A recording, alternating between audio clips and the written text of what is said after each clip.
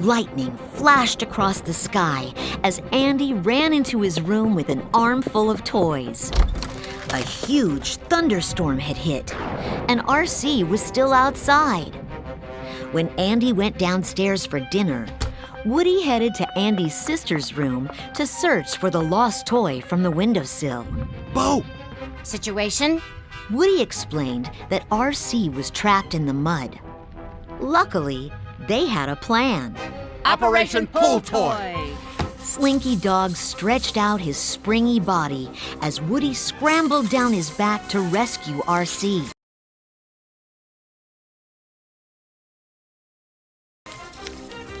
Moments later, though, Andy's mom came to get Bo and her sheep. Andy's sister Molly was giving them away.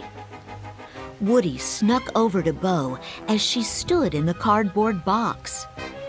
He wanted to help her escape and take her back to Andy's room. But Bo was ready to go. Woody, I'm not Andy's toy. It's time for the next kid.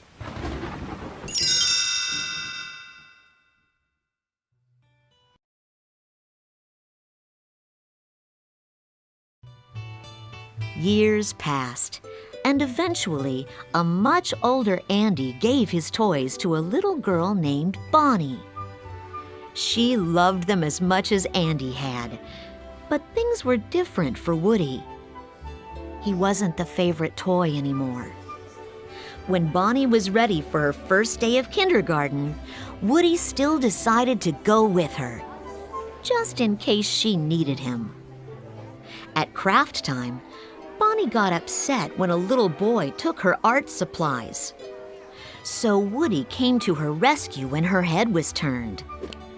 He quickly gathered more supplies, including a spork from a wastebasket to cheer Bonnie up.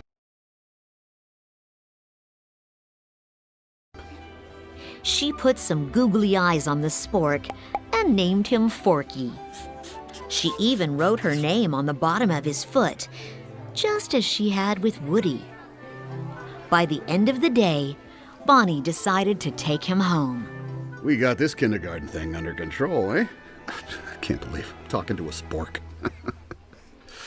But suddenly, Forky sat up.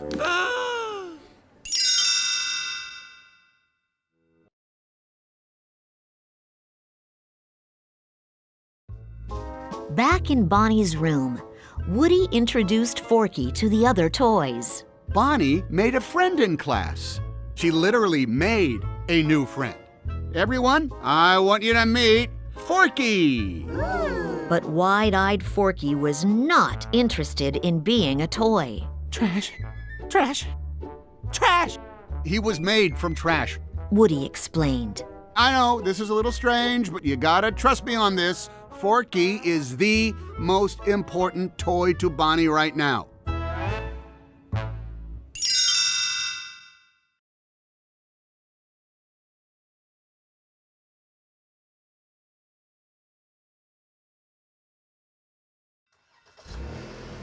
The next morning, Bonnie and her family were going on a road trip. She loaded up the RV with her toys, including her new favorite, Forky. Woody decided it was his responsibility to watch out for the spork. He knew Bonnie would be heartbroken if she ever lost Forky. But one evening, Buzz Lightyear broke the news to Woody that Forky was climbing out of the moving RV. Oh no.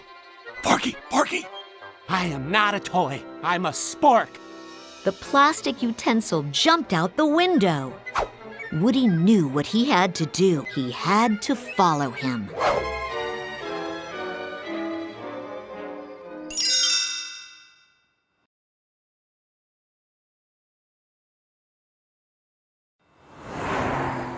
Woody found Forky alone on the highway. Thankfully, he was fine, but they had to walk the rest of the way to the Grand Basin RV Park, where Bonnie and her family were staying. They were almost there when Woody spotted Bo Peep's lamp in a store window. Bo? The antique shop was closed, but Woody and Forky slipped through the mail slot to investigate. Inside, they met a doll in a stroller being pushed by a ventriloquist dummy. Woody apologized for bothering them. Why, you're not a bother at all. We were just out for my early morning stroll. And look, we met you. My name is Gabby, and this is my very good friend, Benson. Oh, Woody, pleasure to meet you. This is Forky. But Gabby wasn't all that interested in Forky. Instead, she pointed at the voice box sewn into Woody's chest. You have what I need. Right inside there.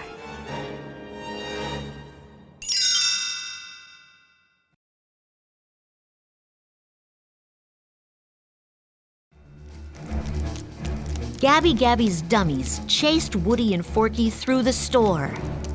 Luckily, Harmony, the store owner's granddaughter, came in, and Woody saw his chance to escape. He pulled his string, stopping the dummies in their tracks. Harmony saw Woody and scooped him up, taking him outside to the playground.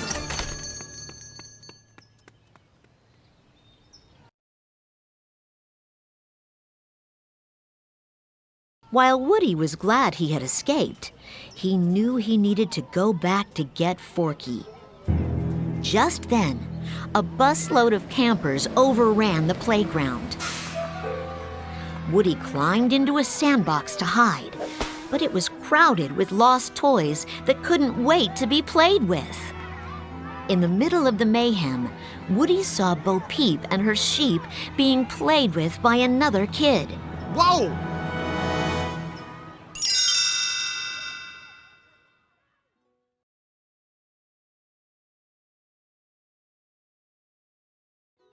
Bo gave Woody a big hug. Oh, I can't believe it! The two friends couldn't have been happier to see each other. But Woody felt sad when he learned that Bo was a lost toy. How long have you been out on your own? 7 fantastic years. Woody was confused. What could be so fantastic about being a lost toy?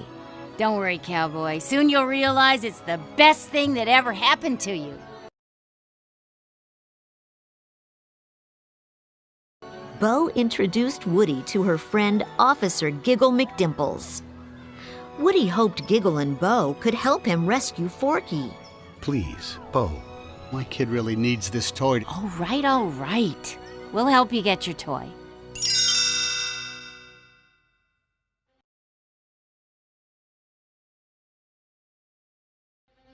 Meanwhile, back at the family RV, Buzz jumped out to look for his friend. As the Space Ranger was searching for Woody, he passed a carnival. A worker picked him up and strapped him to a wall of prizes. Above him was a pair of stuffed animals, Ducky and Bunny. Come on, help me get out of here. Instead of helping Buzz, Ducky started kicking him.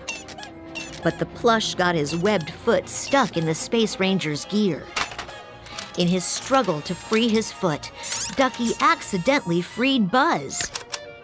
The 3 toys tumbled to the ground. As Buzz took off looking for Woody, Ducky and Bunny followed closely behind.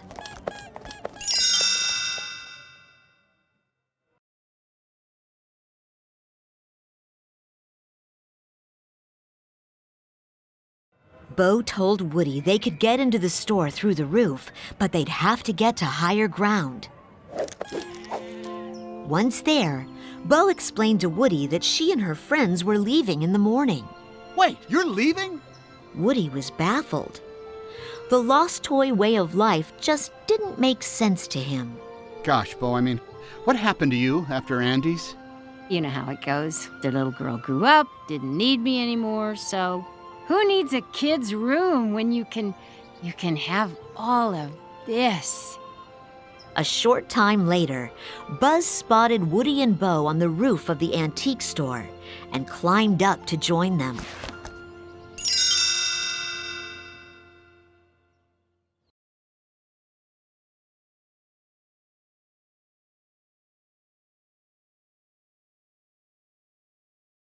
Bo knew that rescuing Forky would be tricky. Everyone would have to work together. The group snuck through the store, behind bookcases and shelves. Bo pointed to a glass cabinet across the way. That's most likely where your Forky is being kept. Getting to it meant crossing a wide aisle that was patrolled by Dragon, the shop's tough-looking cat. Just then, Bonnie and her mom walked in. Woody had to get Forky fast. He ran across the aisle and climbed up to the cabinet, but it was locked. Gabby Gabby's dummies surrounded the toys. Bo and her sheep fought them off, but they captured Bo's sheep too. Now Gabby Gabby had Forky and the sheep. What did I say to you? I lead, you follow.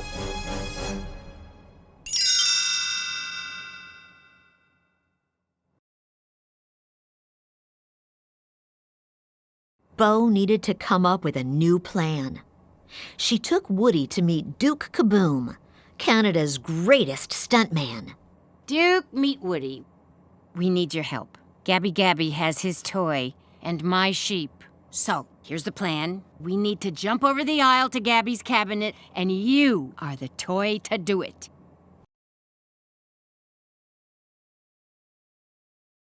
Duke wanted no part of it. He remembered how badly he'd disappointed his kid when he failed to make the jump seen on TV commercials. That was long before, and Duke hadn't jumped since. Be the Duke you are right now, the one who jumps and crashes. Duke's confidence returned. He'd do the jump. Woody looked at Bo. You know, you've handled this lost toy life better than I could.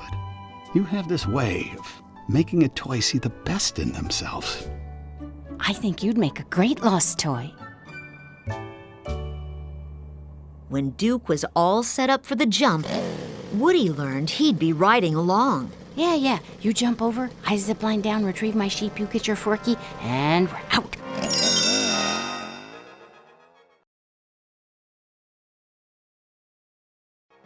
True to form, Duke eventually lost control of his motorcycle and crashed to the floor. Woody had time to jump off the bike and scramble up the cabinet while Buzz pulled the zipline tight.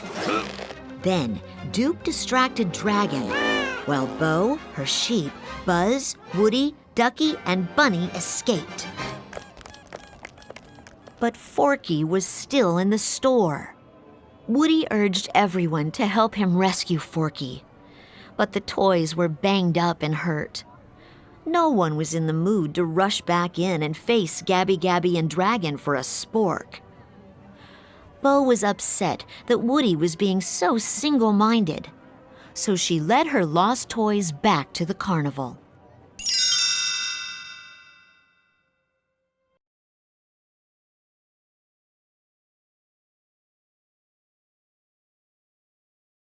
Woody went back into the store alone to find Forky, but instead came face to face with Gabby Gabby. Hello, Woody. She said she knew Woody would return. You don't know me. Oh, but I do. Left in the closet, feeling useless, wondering if you'll ever get played with. Woody listened as she explained how her voice box had never worked properly. It made her sad to admit she'd never been any kid's favorite toy. I'd give anything to be loved the way you have. Woody understood how she felt, so he made a decision. He'd give her his voice box and get Forky in return.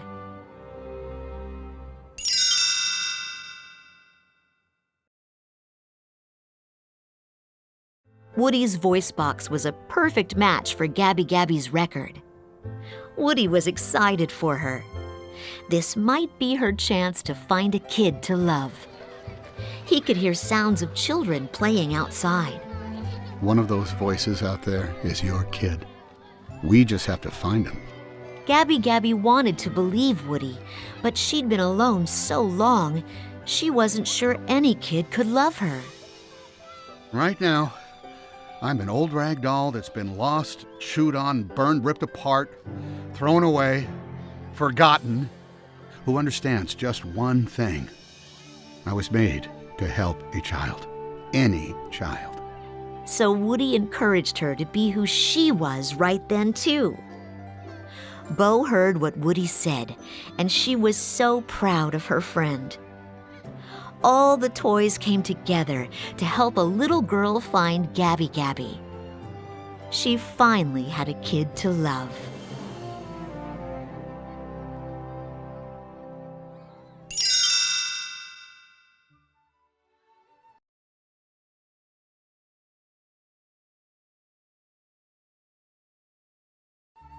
Woody and the other toys made their way back to Bonnie's RV.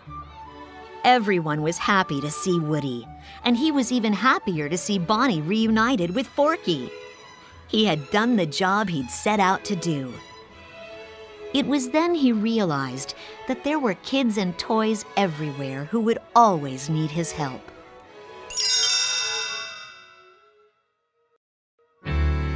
Woody knew that wherever he went and whichever toy he helped next, he'd always have his friends by his side. To infinity and beyond.